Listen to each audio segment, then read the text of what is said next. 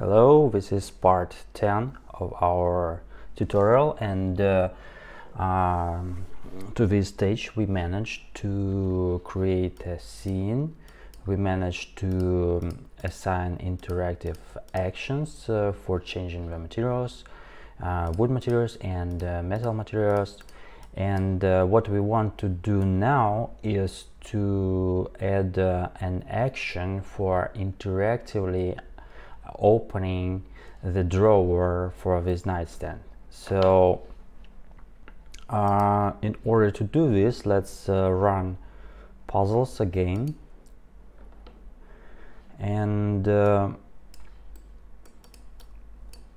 we can continue here adding new puzzles, but probably it's a better idea to add a special tab which we call, for example, animation, and we will be working in this tab, so it's a bit more convenient, but of course we can shift just somewhere and work here as well. So and the animation is provided by the play animation puzzle. So let's add it, and we want it to work when we click on the drawer. So add when clicked,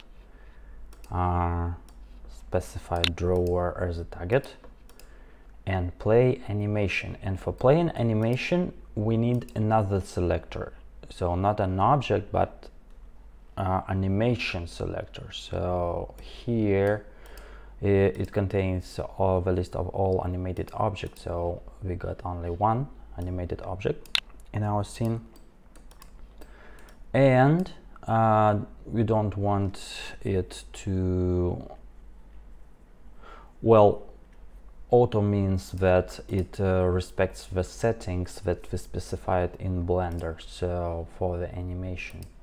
So here for the drawer object we got with our animation settings, so we have repeating animation, and we don't want it to be repeated, so let's change it to once.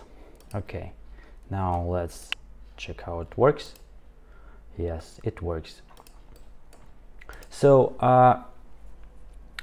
it is a bit unnatural that when we click on the drawer again, it opens it jumps to the starting position and opens again. So we'd love to maybe open it by the first click and then close it by using second click, and we can do this. And in order to do this, we need to remember the status of the drawer, so if it is closed or open. And for this purpose we can use a variable. Let's create a variable, name it, for example, status, and a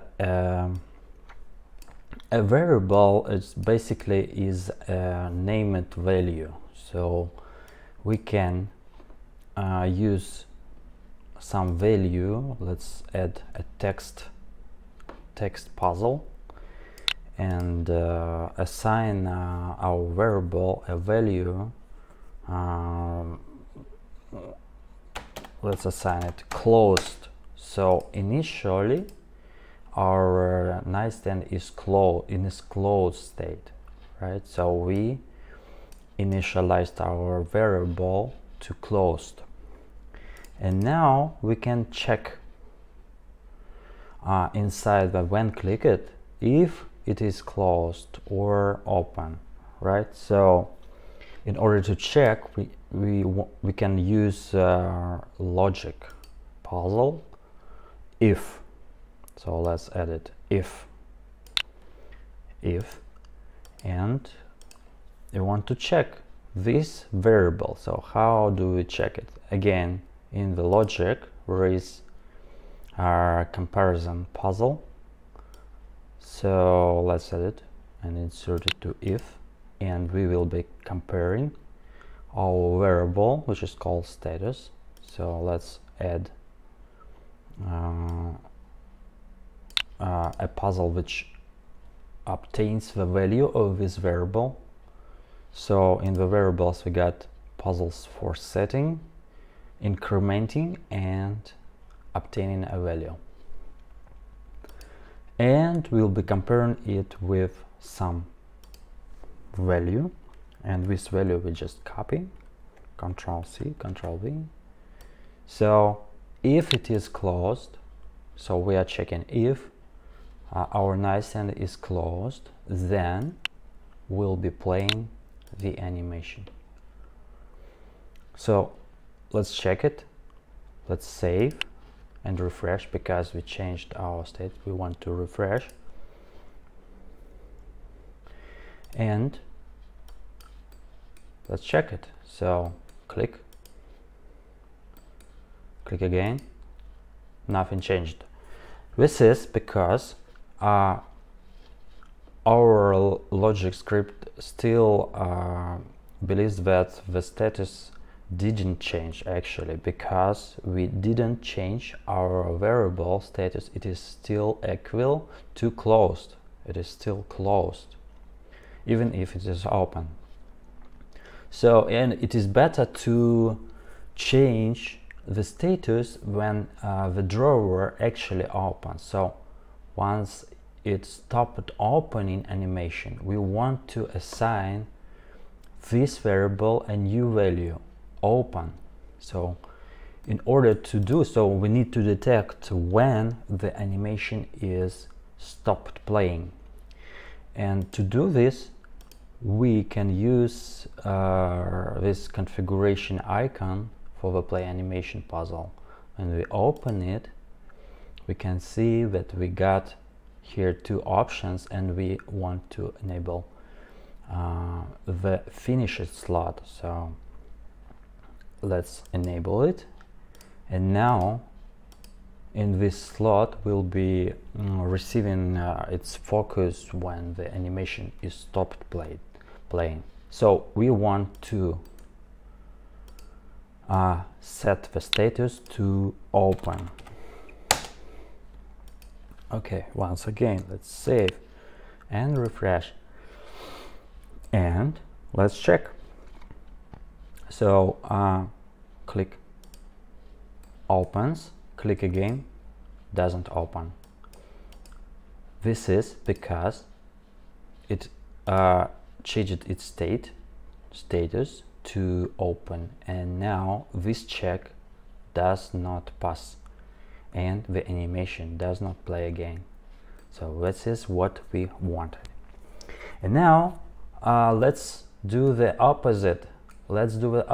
So we want when the user clicks again on the drawer, we want it to close. So how do we do this? Again, let's check the status. So if the status is open, again, we can do this by adding another if statement here and check and the comparison here, but we can do actually alternatively the same thing by clicking again the configuration icon for the if puzzle and adding else if slot here. So it's a bit more compact structure. So let's copy here, Ctrl C, Ctrl V, and insert it here and check if it is open.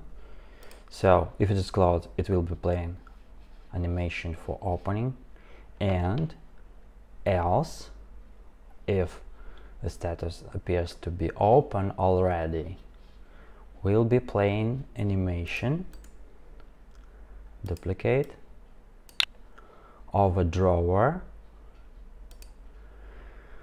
but we need to play it in reverse, and in order to play it in reverse we can again configure our play animation puzzle by enabling the first option, and this will reveal some advanced options from 2 frames and speed frame, and what interests us is the reverse it option. So let's enable reverse it and leave this by default. So we won't be specifying the frame range or nor the speed, we just want it to play in reverse. And when it stopped played in reverse, we want it to change back to closed. That's basically it. So let's save, refresh and check. So opening, closing, opening, closing. So that's it. Thanks for watching. See you later.